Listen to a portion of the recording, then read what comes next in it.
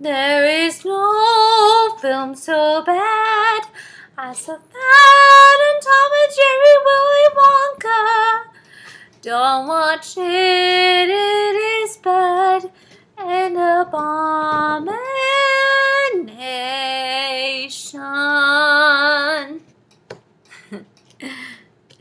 So, yeah, as you just heard, yep, Willy Wonka, Tom and Jerry, crossover is a bad idea and a bad movie. Though, before I get into all the bad stuff, how about I talk about the good stuff? So, it does try to capture the heart of the Gene Wilder version, even if it's a complete failure at doing that. The music's great, and I'm always in heaven whenever they play the score from Willy Wonka and the Chocolate Factory. And the voice of Willy Wonka, not a good actor, but when he sings Pure Imagination, he's actually not that bad, in my opinion.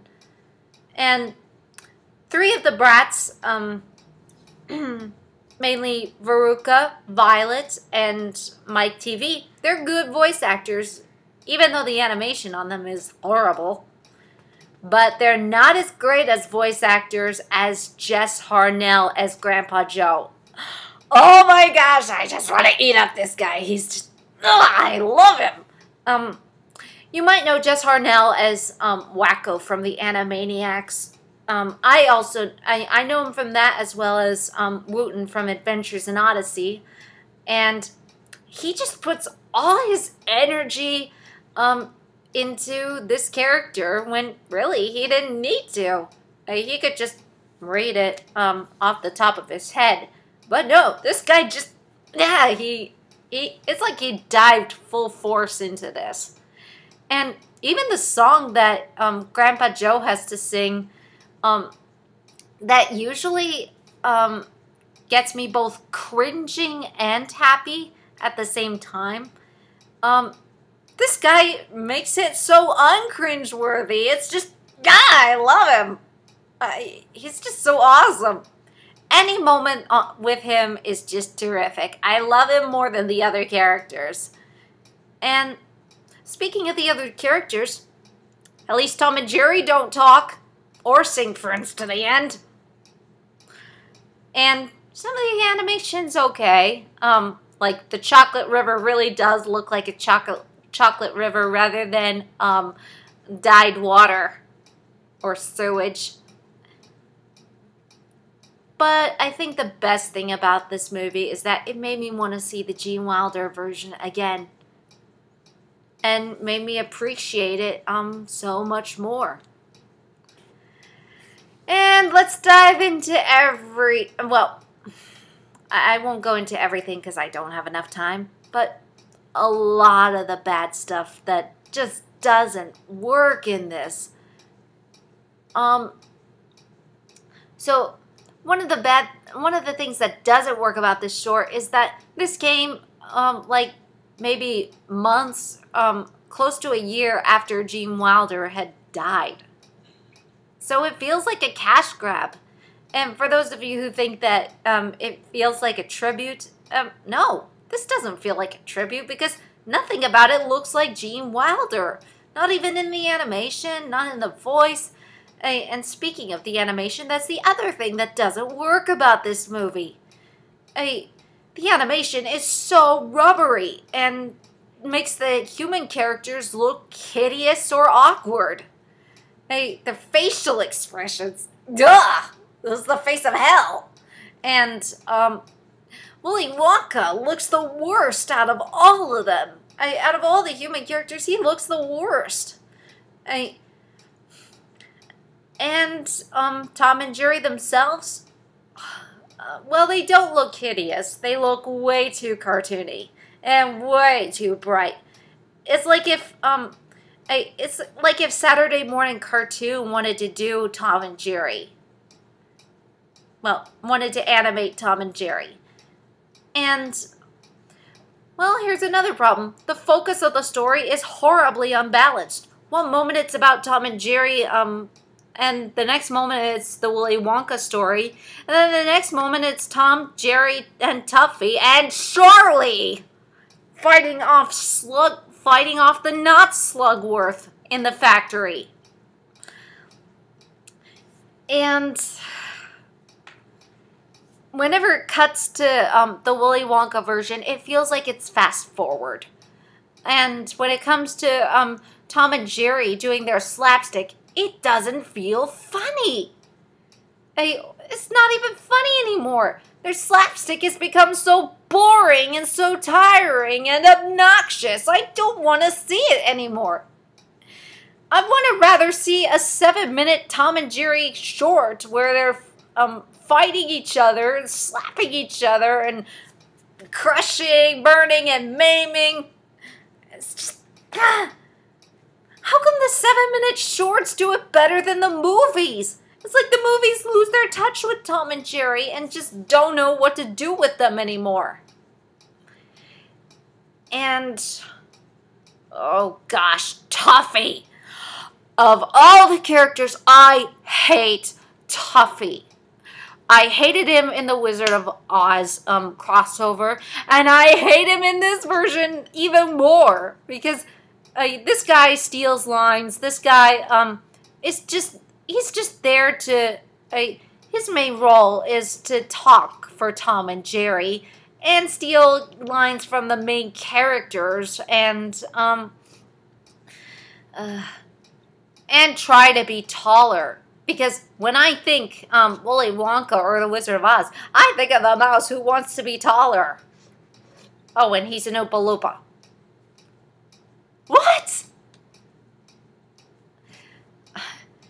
Oh, and by the way, the subplot with not Slugworth versus Tom and Jerry and Tuffy is, you'll find, 100% pointless in so many ways. It's when you find out that not Slugworth is not Slugworth, you feel like that everything's been wasted. The animation wasted, the time wasted, the energy against this guy wasted, the conflict wasted. The fact that they even involved Charlie and Grandpa Joe to try and foil him is like, what in the world? Yes, I am not kidding. They really do get Tom, Jerry, and Charlie, and Grandpa Joe, and Tuffy to fight off not Slugworth. Which just, it makes me so angry. And also, Charlie's voice actor has got to be the worst voice actor out of all of them. I don't like picking on child actors. I don't. Because I know that that it's hard acting, and for a child, it can be hard. But this guy is just reading. He's in a monotone. It's like Sofia Coppola for Godfather 3. Even in the moments where he's supposed to be excited, he's just, he keeps a constant monotone.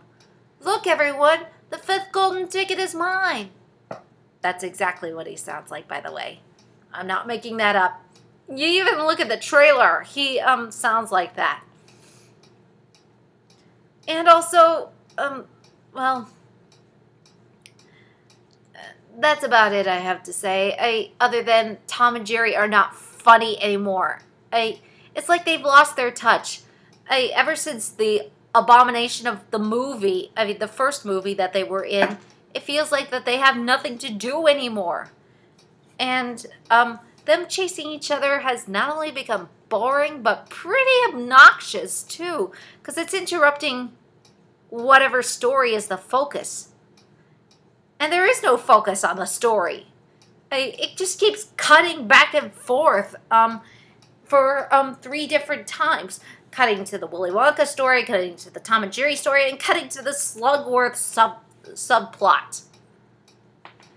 Though, if I did have to mention one thing I thought was funny, at least, was the fact that, well, how do I put it? Oh, yeah. One of the other subplots is that Tom and Jerry have to keep out of Willy Wonka's way, because if he finds out who brought a cat, he's gonna throw them out. And well, he finds cat fur on the sticky wall, and he's like, "Oh no, I'm gonna have to re-sanitize the place." If you know the Gene Wilder version of Willy Wonka, you'll know that this is coming from the same Willy Wonka who, oh, I don't know, puts shoes into his chocolate, violates many safety codes in making this stuff, as well as safety codes for his guests. And, what else does, oh yeah, and he somehow gets past the Food and Drug Administration. So, when you think about it, that actually is kind of funny. But aside from that, there's really little to nothing that funny. I admire it for trying to capture the original, but for the most part, it is a failure at doing that. And the crossover with Tom and Jerry running in the background is completely pointless in so many ways.